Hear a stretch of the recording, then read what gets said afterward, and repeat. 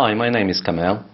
I have lived in the UK, in England, for 20 years. I came to Trowbridge with French qualifications from my homeland. Fortunately, I couldn't find a job with French qualifications, and unfortunately also during that time there was a recession.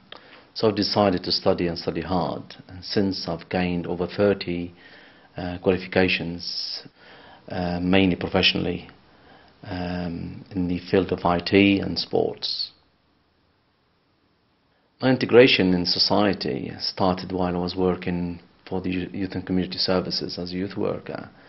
I was seconded to the social services to look after young boys with behavioural issues. That was a very rewarding experience, but also gave me the opportunity to understand society better. So that was a key point for me to get really involved in the community and start working with the community. As a Muslim in this country, and perhaps identifying myself as a proud Muslim, helped me to not encounter any prejudice and 20 years without experiencing any racist attack. That for me is a huge bonus. But I know it exists, and many of my friends, and we hear it on the news that many people have been attacked due to the fact they are Muslims. Islam is a way of life, and I treat it as a way of life. It's not just a religion. And this is defined within my life as being a married man with 2 children. I've got responsibility towards my family. I've got a job, and I go to work, and I've got responsibilities that I need to fill. And I've got my friends who also share some of my times. And all of this is dealt with and managed with the rules and guidance of Islam. After the 9/11 and the 7/7 attacks, things have changed drastically, and many incidents happened around me, not towards me directly, but around me.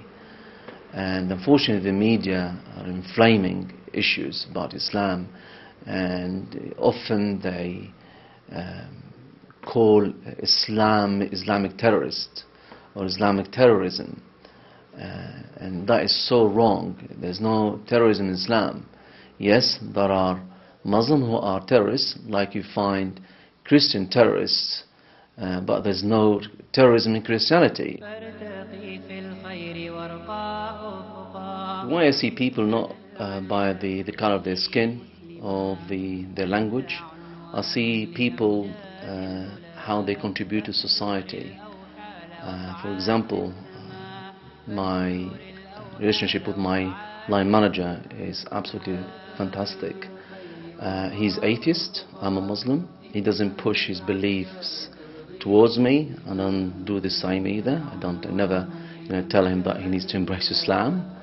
We've got a wonderful relationship, and really it's based on a verse in our Holy Quran which says in Arabic, "Lakum dinukum waliya din," which means you've got your religion and I've got mine. And it's mainly based on mutual respect and understanding and just being human with each other. The message is very simple and clear.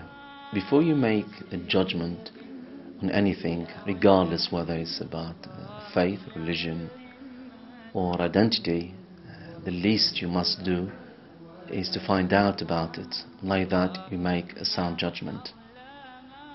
Thank you for listening.